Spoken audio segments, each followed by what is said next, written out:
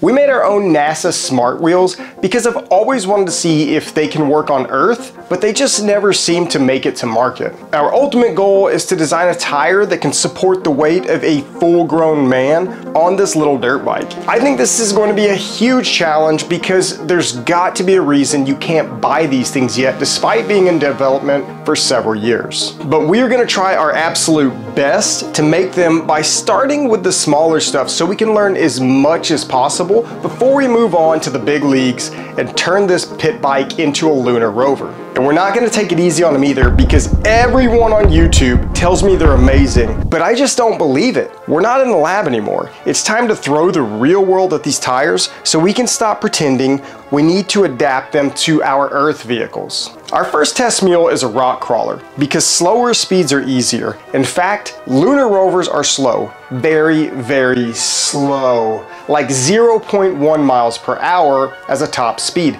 That's literally closer to the speed of a snail than it is to the speed of you walking. The first wheel design we're gonna test is just the simple metal slinky wrapped around a 3D printed rim. This is exactly how they explained it in the Veritasium video, by the way, so I'm not just making this up.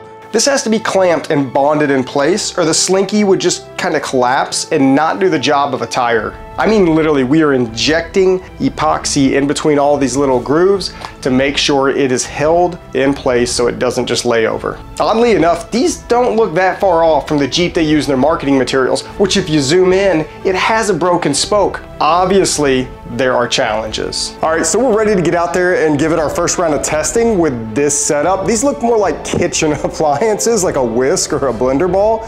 But we kind of want to see what happens, and I know you're excited about it too, so let's get out there and test. So this is probably only like a 15-20 degree angle, and that thing is struggling, but it's gonna make it. These wheels are ridiculously loud. Give it a shot. These things make excellent drift tires on concrete because they have such a low coefficient of friction. And when you couple this with four-wheel steering, we can do donuts all day, every day. They also make these super cool shadows. In the grass, they did even better. So this thing drives way better than we expected. All right, what do you think about the grass performance? Pretty good. Like, yeah? Very good. Yeah? But they struggled a little bit with loose material like mulch. Their first weakness, you got that stuck in there, which we kind of expected to happen. Big weakness behind non-sealed tires. I'm sure everybody saw this coming, but how well can they handle jumps? That's gotta be a weakness, right? Wrong! We launched it a few times, stepping up in intensity each time, and they held together with no noticeable deformation. This was a big surprise to me for reasons I'll cover later. All right, overall, what do you think? 3 out of 10. 3 out of 10? Look at all that work I put into those, so that's 1,000 out of 10, buddy. Then came the mud, and I think you can already see where this is going. Oh man, all that mud gets caked up in there. This is gonna be gross.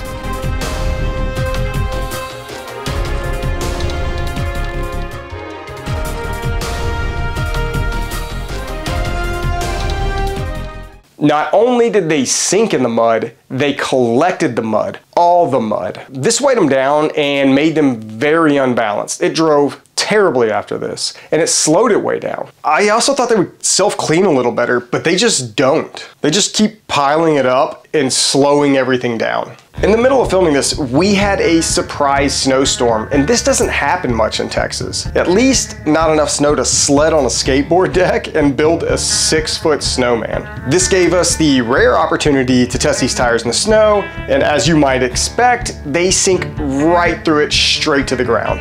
Absolutely no flotation whatsoever. But they actually do chew through the snow pretty well and keep plowing on. Dude, that didn't, oh, it's moving, we got it. The tires do get completely packed, just like the mud, except the snow self-clears a whole lot better. There's actually little difference in the stock tires compared to the slinky tires, but when it came to the ice, the slinkies actually dug in much better, I guess it's kind of like ice chains. I don't know. I don't live up north. Normally, these tires are wrapped in some additional reinforcement, kind of like a metal mesh, but traction on road surfaces is still awful because metal on concrete, like I said, has a terrible coefficient of friction. So it's time to advance to the next generation of our smart tires. This thing is much faster, and we're gonna try and launch it as high as we can to make sure it can handle the same type of impacts that we expect on the dirt bike. Just look at these massive logs in this rugged terrain that I've got to be able to make it through. So we need more grip. It's a much lighter tire this time as well, so I'm a little worried we'll have a full-on blowout. But we're putting a rubber band around it to help it grip on concrete. Maybe that'll add some support as well. This is somewhat similar to what's been advertised by the Smart Tire company, so hopefully we're on the right path. It turns out we were not. These plastic hubcaps on each side are designed to keep the tread centered, but it can still slip right between the gaps while under driving forces. That's partly because I had designed the hubcaps to provide minimal radial support so I could be sure that the Slinky was actually doing the work, just like the real tires, but I think that made them just too flexible in all directions. Either way, I think this is a job for duct tape. The adhesion to the rings and lack of stretch should help keep things in place a whole lot better. This time, we could actually build some real speed. We got decent grip in the turns, and it was controllable. More importantly, it can still do some magnificent donuts and some great drifting. Beat it up.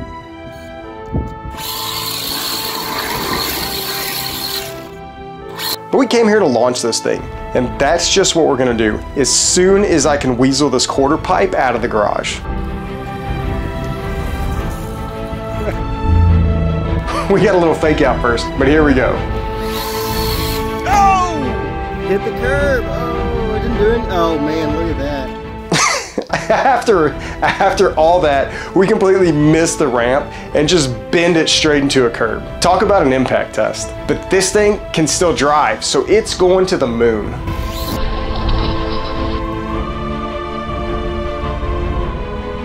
Look at how amazing it flies. And occasionally we actually land it. A lot of times we just smash it into the front tires, do a couple rolls.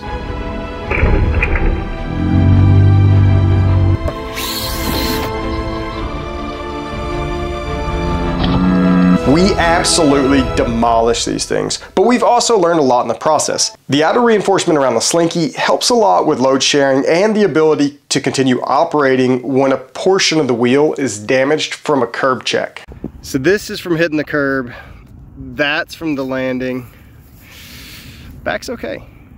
We also know that the Slinky needs to be clamped and bonded very well to the rim, or it'll immediately fold over under almost no load. I feel like that's enough to step up to the big leagues with the pit bike, so let's go. Oh, on a side note, we also made Mars Rover wheels, and they looked awesome. We thought these were gonna perform really cool, and we wanted to compare them to the Slinky wheels, but they didn't last at all. Look at how terrible they perform under moderate acceleration. The only thing that worked was the leaf spring mechanism. It actually did what they're supposed to do on the real Rovers. All right, we think it's broken. Yeah, like that. Oh man.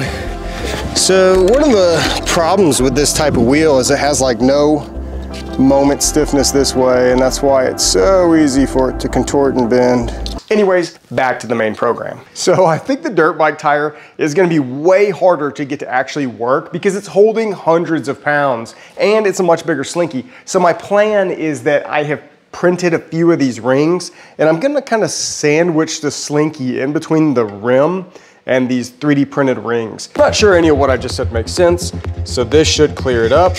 You can see it sandwiches it right on the rim. And then I have these heavy duty zip ties that'll go around all of those 3D printed rings and kind of cinch it in place. From there, we're gonna bond this thing like we did on all the other tires so that hopefully the Slinky itself stays roughly in the right position. But honestly, I don't know if this is gonna work.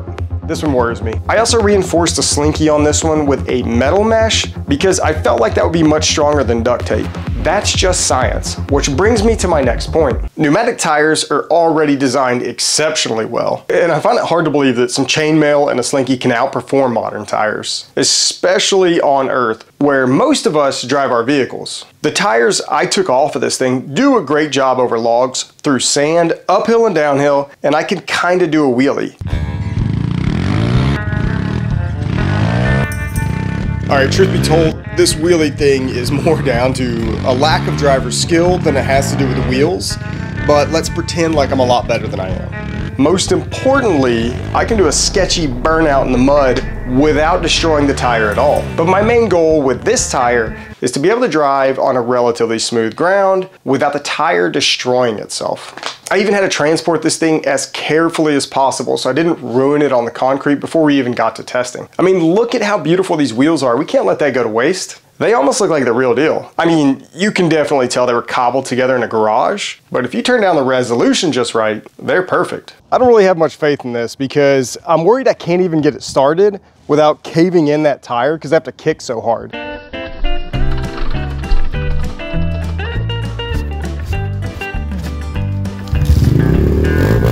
That did leave just a little dent in our moon tires, but maybe it'll work itself out after it rolls around.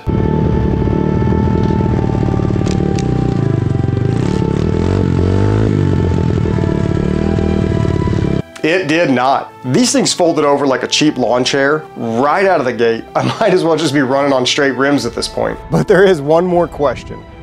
Can it still wheelie? I think we got a few inches off the ground, so we'll chalk that up as a win. At least that's what I'm gonna tell myself as a consolation for digging a hole in my lawn with these terrible tires. Check this out. It is absolutely demolished. And it makes this weird sound when I rotate it. It sounds like one of those rain sticks you played with in music class as a kid. I think that's just like a bunch of trash in there, but let's cut it open to find out. Now at this point, you're probably screaming at the top of your lungs about me using steel instead of nitinol. And you're mostly right, but I do want to point out that the original Lunar Rover tires were actually spring steel. I just didn't include the proper design features like bump stops, and I used a rectangular cross-section slinky instead of the circular cross-section, which really would have helped us quite a bit. But in saying that, I was going for the smart tires. That's where you're right. And I totally underestimated just how important it was to be able to deform as much as they do before they actually yield. So they can strain a lot with nitinol, whereas steel can't come close to that. So we really need to rebuild these. And I want to do both the old school Lunar Rover style and the nitinol style. Now the problem with the nitinol is I need like 100 feet of nitinol wire. And that wire is gonna cost me like $1,000. I'm not even sure if anybody else wants to see this. So I've opened up YouTube memberships in the event that there are people that are interested enough to actually spend just a few bucks to make this a reality. And we will give it our best shot. We'll do the molds, we'll do everything we think is required to make this work perfectly, and we'll compare it against a lunar tire. And obviously membership comes with a few other perks, so check it out.